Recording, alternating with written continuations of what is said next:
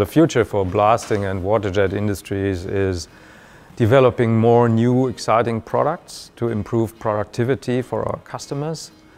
We've done a lot of research in recent years, and this was basically about developing our ToughBlast products as engineered blends with hard rock garnet coming out of our mine in Montana in the US and alluvial garnet coming out of our Australian and South African deposits. These products have very specific properties and improve productivity while doing abrasive blasting.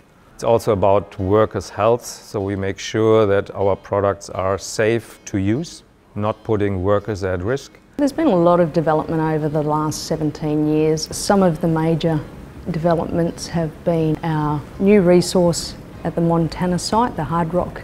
We brought that online over 10 years ago and that's been upgraded. Also the engineered blends and the recycling technology. So the ability to recycle our product and generate a sustainable ongoing blend and product for our customers has been a great innovation throughout the last 17 years.